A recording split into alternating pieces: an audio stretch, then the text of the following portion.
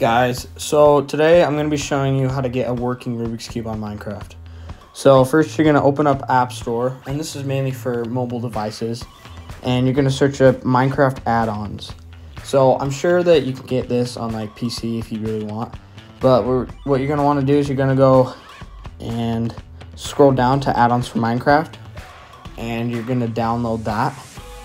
Okay, and then you're going to open it. And once you open it, you're gonna want to hit the search bar down below, and you're gonna search up Rubik's Cube. And you kind of have to scroll down a little bit, but it looks like this right here. Okay, so you're gonna push download, and you're gonna push open, and you're gonna open it in Minecraft. Once you open it in Minecraft, it will then show up as one of your worlds that you have. So you're gonna want to click on it to open it up, and then you can now play on it. So once it loads, let's wait, hold on. Okay, now that we're loaded in, click around. It's just this like big Rubik's Cube kind of, and then it has like this Rubik's Cube in the middle, and that's what we're going to be playing with, and we're going to be mixing up. So if you come over here, there's a bunch of little buttons and a bunch of things. Like right here is how you reset the cube. This is how you scramble the cube. And then you have like save custom, and then how to. I'm gonna check that out. I'll see if it works later. And then these are how you change the cube into different types, so it can look different. It's kind of cool. I'll show you that in a sec. And then they have 2x2, 4x4, and 5x5. And the credits. Okay, it looks like how-to rules don't work right now, so I'm kind of just gonna have to play around with it. Yeah, no. Okay, so I'm gonna show you how to scramble that up, mix that up, and it looks like some of the buttons don't work.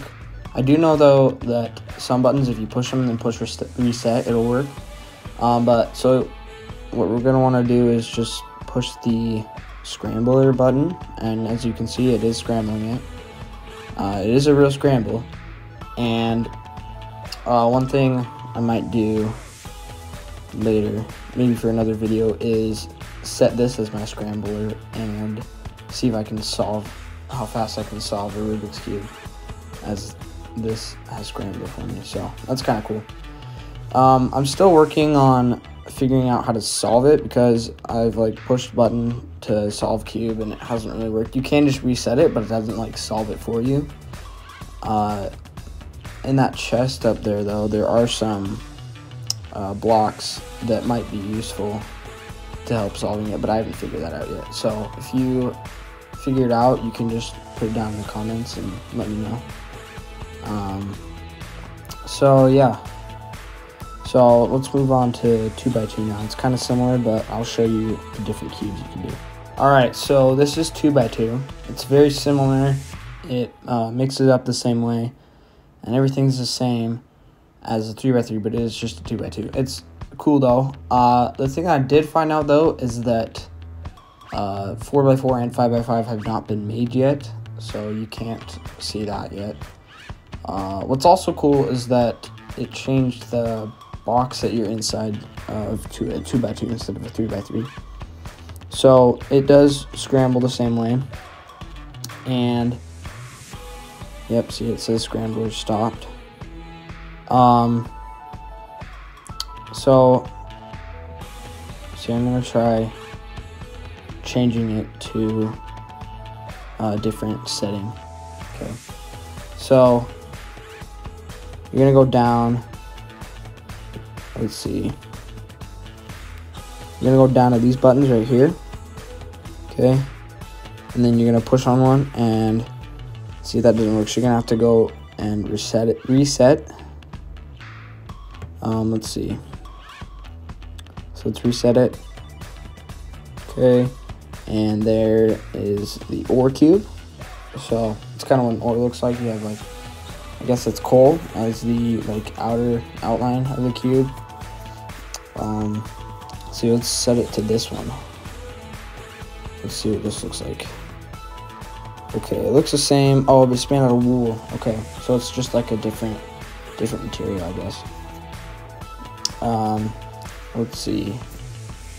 Let's try another one. Yeah, let's just go back.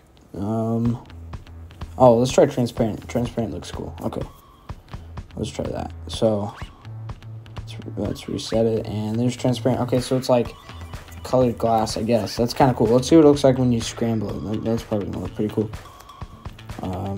Yeah, look at that. Wow, that's cool.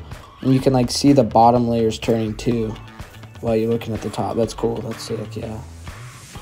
Wow. Okay, that's cool. It's good to know.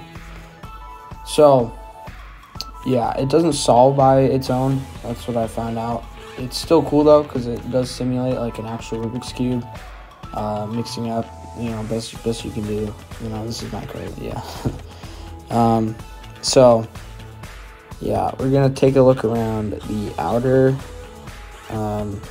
part of the cubes, and I'm gonna show you kind of how they work. So let's do that. So this is what it looks like outside of the cubes. You have the 2x2 and the 3x3, and below the 3x3 you have the all the commands that help it look like the cube is actually turning and mixing up, and that's kind of what makes it yeah, turn. And let's see, on the other side there's also, yeah, a bunch of these cubes, and these are just the different types. You can see the ore one, the transparent one, the regular one, and yeah.